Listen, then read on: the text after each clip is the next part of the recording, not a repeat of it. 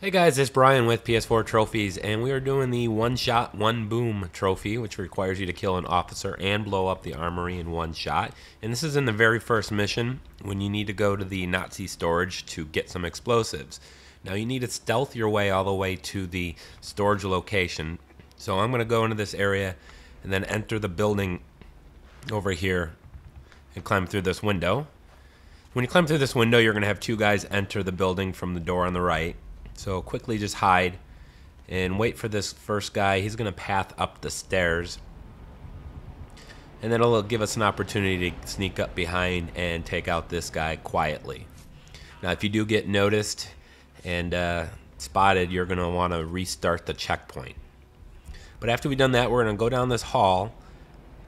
And careful, there's going to be a guy pathing over there by the stairs. And then we're going to go down this hall. And now in the room opposite of this doorway here is going to be two guys, one of which is a commander.